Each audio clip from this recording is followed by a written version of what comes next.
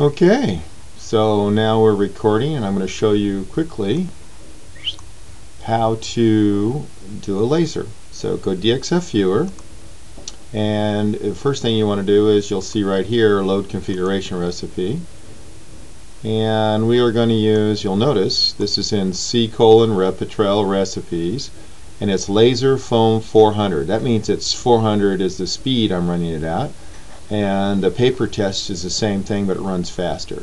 So I'll click that. Now I've selected the recipe I'm going to use. Next, it's time to read a DXF file and create the full speed from it. So I am clicking on that, and let's go to a circle that I think I wanted to do. So we'll just see how that looks. And there it is. So you see the shape that I've elected to do. Now you can see that the Gcode is already loaded up over here, and it goes into the main folder. You may have to get out and back in. I think we forget to erase some stuff anyway.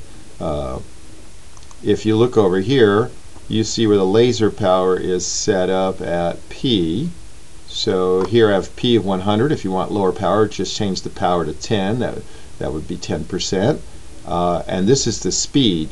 So if you want to do a quick test print, you're going to change that to 1400.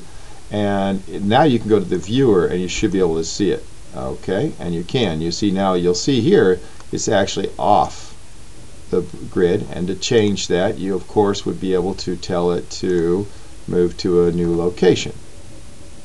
And I am just giving it some numbers here, and that's how you reset your origin. And now if we come look at your numbers, looks pretty good. See how they're negative numbers? That's why we had to give it an offset. And that's just the way it's coming in from the DXF.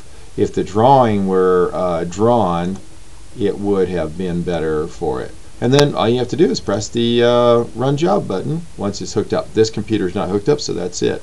Anyway, I hope this helps you, Tway.